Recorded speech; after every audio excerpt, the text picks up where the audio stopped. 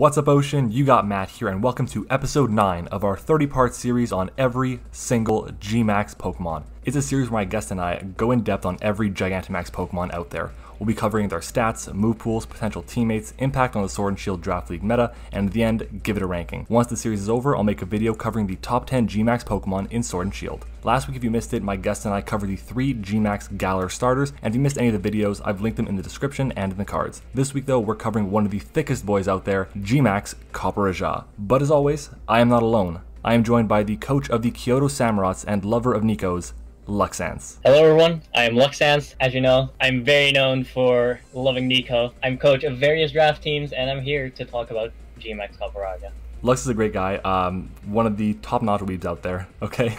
And all of his links will be in the description, so make sure to go and check him out. And also, if you guys would like to vote on the next GMAX Pokemon that we cover, there is a straw poll link in the description and in the comments, and you can get your votes in there. Now, if you guys are excited for the video, make sure you leave a like on the video, comment your thoughts on GMAX Copperajah, and subscribe to the channel if you enjoy competitive Pokemon content. But as always, we start off like this.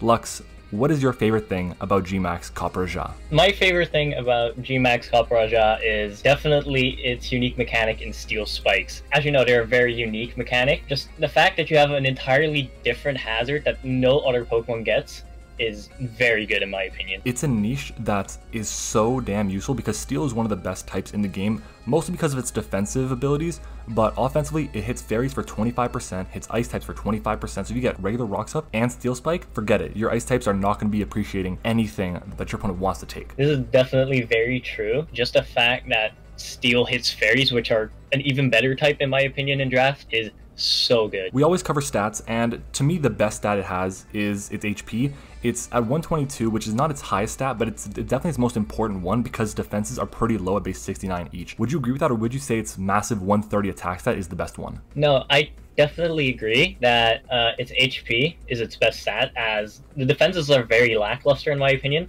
But the extra bulk that GMAX provides, and especially with such a high amount of HP, is very nice to make up for those lacking defenses.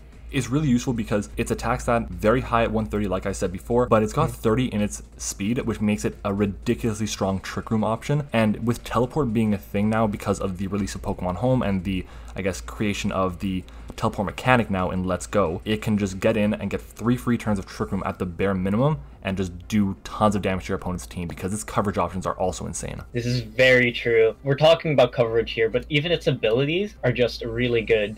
Like Sheer Force with stuff like Iron Head, Play Rough is really good, and then you have Heavy Metal with Heavy Slam and Heat Crash, which can be very good as well. Its 2 abilities are very useful, and honestly, like the perfect abilities for it. Heavy Metal is the one ability I think of when I look at Copperajah, but Sheer Force, even though it doesn't have as many options as you would like it to have, the moves that do benefit from it, being Iron Head, Rock Slide, Play Rough, and Zen Headbutt, are going to be run on pretty much, or at least one of them will be run on pretty much every single Copperajah set that you have. I definitely agree with that. And if we're talking about like items as well, if we're allowing that on GMAX, Copperajah gets so many options to abuse its amazing stats here as well. It really does. I mean, the HP is the biggest thing because when we talk about items, one of the most, I guess, common ones we think of is the Assault Vest, especially on high HP Pokemon. And when you have insane coverage options like Copperajah does have, we didn't even mention Earthquake, which is an amazing move in its own right. And when you have those types of coverage options with an item like Assault Vest, you gotta run because Copperajah is gonna eat hits from all your fairy types. This is definitely true. And with the added bulk from GMAX, you can also run a very reliable weakness policy set,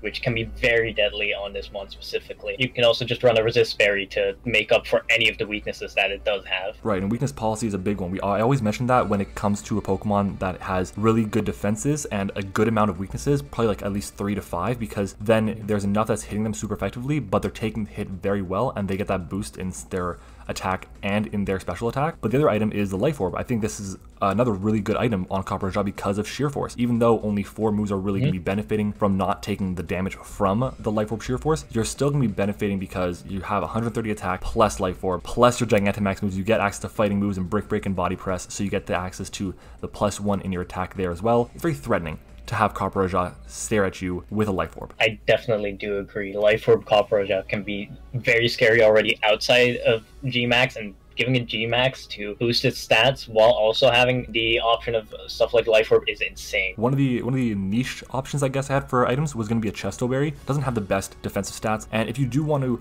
I I guess, setup with your Gigantamax. Go for your Max Knuckles to boost your attack, or your Max, I guess, Rock moves to boost your Spadef, or your Max, what is it, Ground moves to boost your Spadef. You do have access to Resto Chesto, which could be pretty useful to gain back everything and then go for game with your regular Copperajah after your GMAX had put in work. I definitely do agree that that could be a very niche but nice option as well, especially since Copperajah is not very prone to getting worn down due to its steel typing, being immune to Toxic, resisting Stealth Rock, and I think another item that could work very well on it is Air Balloon, seeing as it only has 3 really big weaknesses in fighting, ground, and fire, and taking away one of those weaknesses, at least for a little bit, is very nice in my opinion. 100%, and you mentioned it a bit. It has 3 weaknesses, and it can't really handle all those on its own, so it needs to have some teammates. I have a couple teammates in mind, but I do want to say before I jumped into them that Copperajah, being weak to those 3 types, all the Pokemon that resist those 3 exact types, being fire, ground, and fighting, all of them have 4 times weaknesses. So if you want to draft one like a Noivern, a Pelipper, or something like that, make sure you have appropriate answers to the type that that Pokemon is weak to, or else you're just going to be digging a hole for yourself. So were there any Pokemon that you saw stick out the most for dealing with Copperajah's weaknesses? There are a few that come to mind for me that I really like to pair with Copperajah, and those are mainly just Wish Passers and bulky fairies, specifically things such as Clefable and Aromatisse, seeing as they resist at least the fighting type, which is already very good, and then also being able to wish up Copperajah after having GMAX, after having been in for a few turns, taking some chip, and then being able to claim more kills with it is very nice in my opinion. It definitely is. Fairy types are one of the best, and it's the start of the classic Fairy Dragon Steel Core. I think that's starting to be a bit less important than it used to be in draft, but it's still a really solid core that resists a lot, and Copperajah is a phenomenal steel type that you can find not the highest tiers of GMAX Pokemon, but it'll be at least be up there. Yep. One of the important roles that I really want to have fulfilled on my teams whenever I would be drafting a GMAX Copperajah would be Trick Room with Teleport. Teleport, if you guys don't know, it has negative priority and it switches you out. One of the best setters is Slowbro. It also happens to get Trick Room, which is very important because Copperajah has that 30 base speed. There's also Gardevoir, Xatu, and Porygon 2, which all have tons of bulk. They all resist fighting except for the Porygon 2, but the big thing is bulk. They have tons of it. They can take 2 hits without going down. I have a special mention though for Xatu, because Xatu is actually, of those 4 that I mentioned, Xatu is 4 times resisting fighting and it's immune to ground. So it's a big benefit. It's the only one of those 4 that does that, and it's a huge boost for it. I definitely do agree, and I really like Slowbro in particular, seeing as it both resists fire, it both resists fighting, and it threatens out ground types with its water moves already. So it really pairs well with Copperajah. It's very strong. It's in general, it's just a really strong Pokemon. It pairs well with so many different things. So if you have Slowbro as one of your maybe round 2 or 3 picks, you're going to be very happy, and pairing with Copperajah in the long run will just benefit your team so much. Now, we've covered pretty much everything. Is there anything that you wanted to talk about before we got into a ranking for it? There's one last thing that I really wanted to talk about, and that is an option that we forgot to mention in the move pool section, and that is Curse. Curse is such a good option on Copperajah, in my opinion, as it already has a lackluster speed, but boosting its defense and attack even higher is insane. It's also a great Stealth Rock setting. Yeah, so Rocks and Curse. I will say this is basically Steel Snorlax in a way, because Curse with even Body Press, its defense without the Curse isn't that impressive, but once you get 2 or 3 curses up, I mean, forget about it. Stealth Rock is huge because, I mean, hazards are always good, but you don't have to Gigantamax first turn in most leagues. I don't think I've ever come across a league where it says GMAX turn 1 and that's it. Yeah, I definitely think that this could be one of the best Stealth Rockers in terms of GMAX at least. But I don't think many GMAX get Stealth Rocks, do they? Well, I mean, there's Dreadnought that sets it with its move, but yeah, that's not there's not too many that do. All right, well, now we are going to get to the ranking. If you could give this Pokemon a ranking between 1 and 10, 10 being the best, where would you put it? I think I'd put it around a 7 or 8. It's very good in my opinion.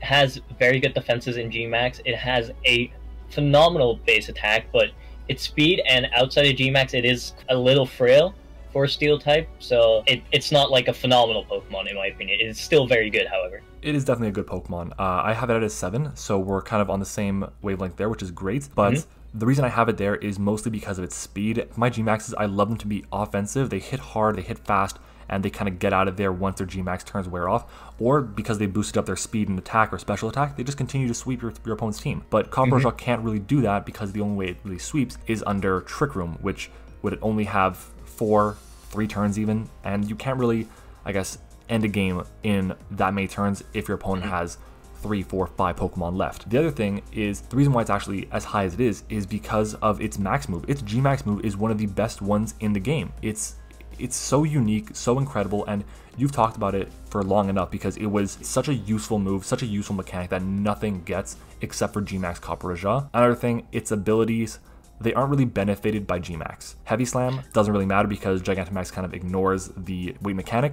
And then Sheer Force, you actually don't get the boost from Sheer Force on your max moves, even though all of them have secondary effects, which sucks. It definitely does suck a bit. However, I think just the raw power that it puts out, it does make up for that. And that's why it would still be very good, of course, at like a 7. Oh, absolutely. I think it's a solid tier 2 GMAX Pokemon. And I don't really see a path for it to go to tier 1 or fall down to tier 3. I don't either, personally. Yeah. Well, anyways, you guys have heard what we think. Now I want to hear from you guys. If you're watching this video, comment what is your favorite or least favorite thing about GMAX Copperajah, or just your favorite GMAX Pokemon in general, and let me know why as well. If you want to learn more about GMAX Pokemon, feel free to check out the other videos in the series. If this is the first time you've seen one of my videos, consider subscribing. You've already made it to the end of the video, meaning you've probably enjoyed it. Oh, and don't forget to like the video as well. Thanks for joining me today, Lux. I really appreciate you coming on the channel. Why don't you let the people know where they can find you? You can find me on Twitter at Luxanse or on YouTube under the name Luxanse as well. I plan to start regularly uploading again soon, so be on the lookout for that.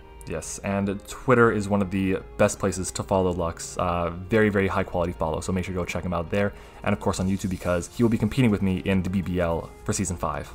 This is true. I do want to say thank you to everyone for watching the series. We had a huge increase in subscribers and viewers on the series since the GMAX Starters videos went out, which was last week, and they were actually the most popular videos on the series so far, so thank you guys for your support. And again, thank you for watching. I hope you enjoyed the video, and I'll see you in the next one.